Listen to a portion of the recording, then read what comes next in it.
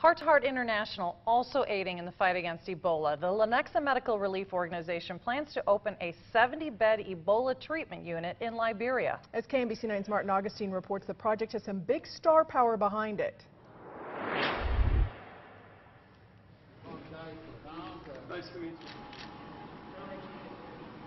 Is up and operating. Heart to Heart International's Ebola treatment unit that it wants to have open by November will cost about $1 million a month to run and may just scratch the surface with the growing Ebola epidemic in the country of Liberia.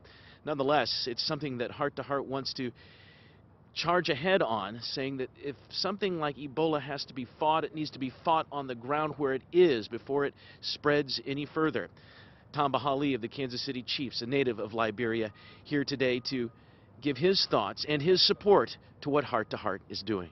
The country's been in chaos, and Heart to Heart coming in, and I think there's another organization that does what they do, and yeah, but we just need more efforts. These are good people, you know. We're all human beings. We're all good people. We're all, you know, morally, we all want to do the right thing. The Ebola crisis in Liberia is so severe. Heart to Heart International CEO Jim Mitchum calls it a deep, dark pool of a frightening human crisis.